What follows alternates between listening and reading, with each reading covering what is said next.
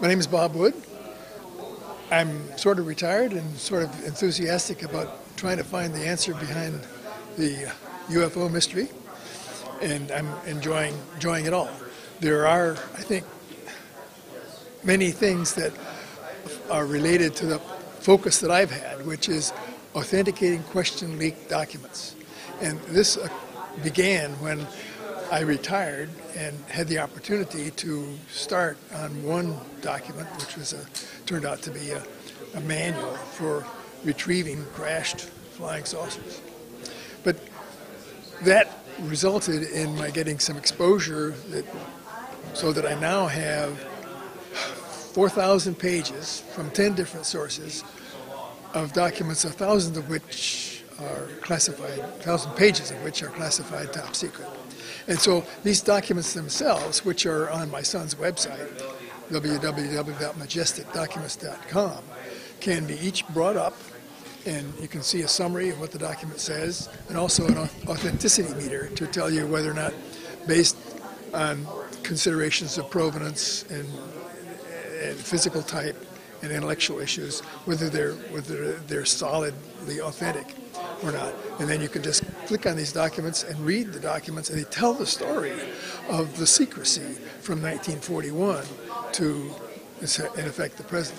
And that's really the most important story. It tells so many things. It tells when we first recovered the craft in 41 and 42, that began the process of technology. The technology issue was the one thing that drove it, because we were essentially at war, and we couldn't let our enemies have this technology. And then that was the purpose of the secrecy? Yeah, that was the purpose of the secrecy. So from that point on, it went to the Cold War, and so the secrecy was warranted to be continued with the Soviet, protected from the Soviet Union. And in the process, that secrecy protection resulted in the violation of the Constitution and law, and in such a way that now so many people could be prosecuted and thrown in jail for the bad things they did, that's a lot of reason for not wanting to go public with the details. Some skeptics would say, offer us hard proof, and you're looking for hard proof, documents, and trying to authenticate the documents. But some skeptics will always say the document's false. They'll never believe you, no matter how much you try to authenticate and try to authenticate. What is the burden of proof? What would finally be the piece of evidence that could crack open the whole truth embargo? I try to think of it as if it were an issue in a court of law, and use the same criteria that a judge would use. So you start with the first question, provenance, that is, can you track the document itself through its ownership processes? And of course, for most of these documents, you cannot. That makes it particularly hard. But I do have 3 documents where they're original paper and ink and that sort of thing. But the second thing you can do is to use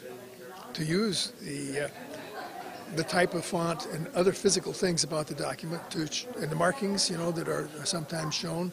The standard characteristics of government documents, a lot of stamps, a lot of bureaucratic procedures that sometimes reveal this seems to be a legitimate document. And then finally, you can even go to things like the language and the words.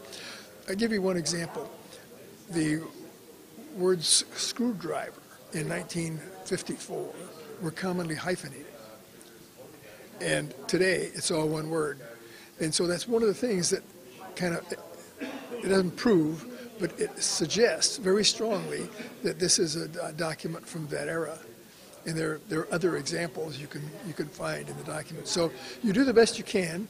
You find that in spite of this, the skeptics will, depending on whether they're hard-nosed skeptics who just want to blow away the subject, or whether they're genuinely concerned as to whether it's an authentic document. Depending on their attitude, you can do the best you can and try to answer all of their questions, some of which are legitimate, and having done that, hope that you win the argument publicly.